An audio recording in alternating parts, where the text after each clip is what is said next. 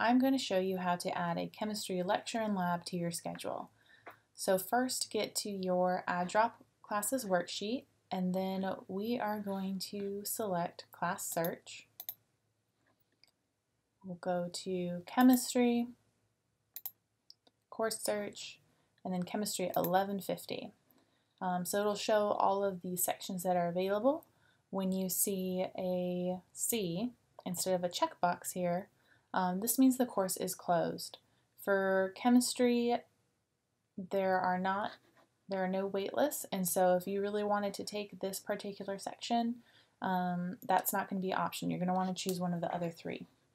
So let's say we decide to take this lecture, which is Monday, Wednesday, Friday, from 8 a.m. to 8:50. We can go ahead and select the checkbox and then add to worksheet. So now our chemistry lecture is on our add drop worksheet, but we're not done yet. We need to add the lecture and the lab simultaneously, which means we need to have both CRNs down here. CRN is the course registration number. It's the 5-digit number. So we will hit Class Search again. That CRN will stay on the worksheet, but if you want to be really thorough, you can also write it down just in case. We'll do Course Search, and then Chem 1151 is the corresponding lab, and we will decide on which lab we want.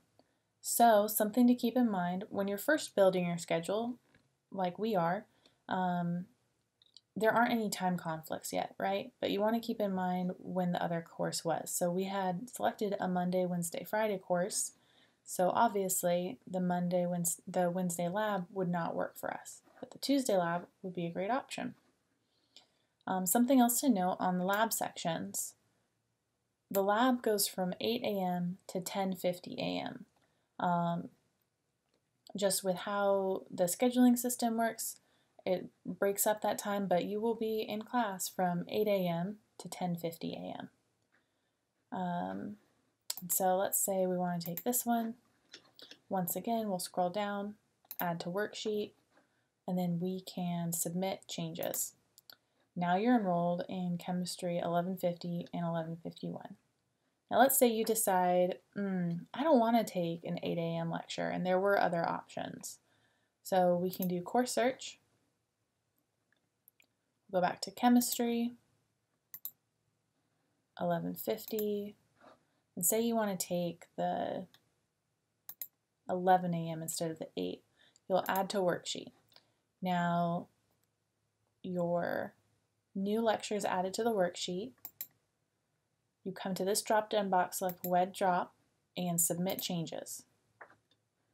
You have to do that simultaneously because if you don't, you will get an error, and depending on how full the classes are, you could find yourself in a situation where you have no chemistry instead of the chemistry that you need. So if you're seeing that and there's only like a seat left, and of course I wouldn't recommend changing on your schedule unless you absolutely have to, but that is how you would swap out the lecture and the lab. You can't drop them and keep one of them. You have to drop and add simultaneously because the lecture and the lab are co-requisites to one another, which means you have to take them at the same time.